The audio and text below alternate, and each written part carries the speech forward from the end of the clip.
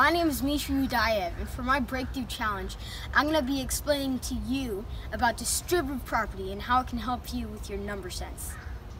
I was reading an article by Joe Baylor, Fluency Without Fear, and it was explaining how math fluency determines the difference between low and high achieving math students. A few weeks ago, this happened to me. Here's a challenge from Lawlet in London. His son had the following question on his math homework at St. Paul's School.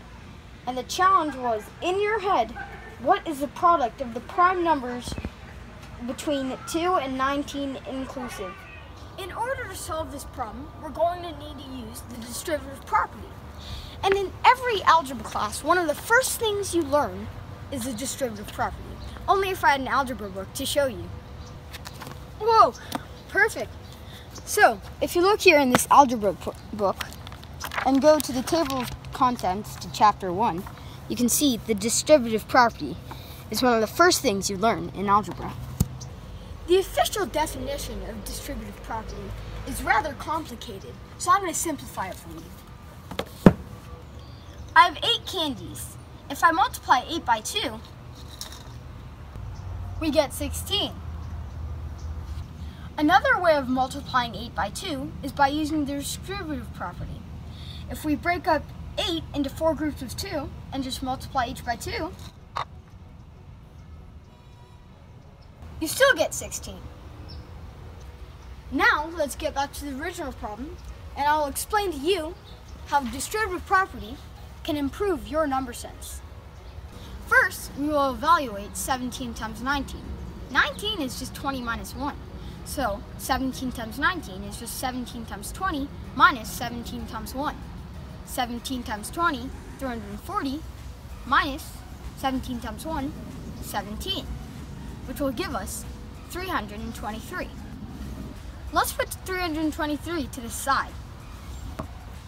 Let me take a more comfortable seat, because now I'm multiplying 13 times 11 times 7. First, 11 times 13. 11 is just 10 plus 1, and we can all multiply by 10. 10 times 13, 130, plus 13 times 1, 13, equals 143. We can even use distributive property in 3 parts. With 143 times 7, you just break up 143 into 100 plus 40 plus 3, and just multiply all of those times 7. Now, let's do 7 times 100, 700. Then, 7 times 40, 280. Lastly, 7 times 3, 21. First, let's add 280 plus 21, 301.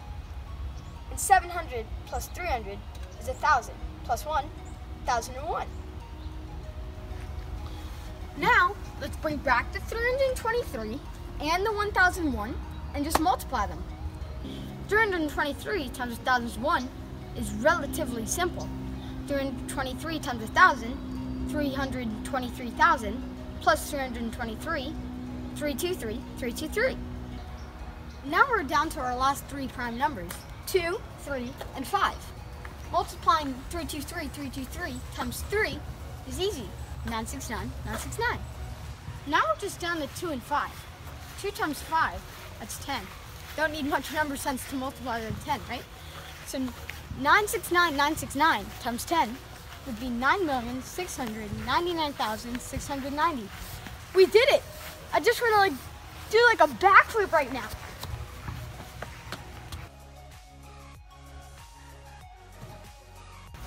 This is awesome!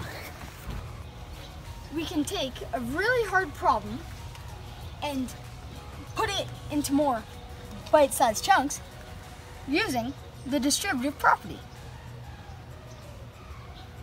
I hope you learned how to use the distributive property to help improve your number sense and solve problems like these in your head.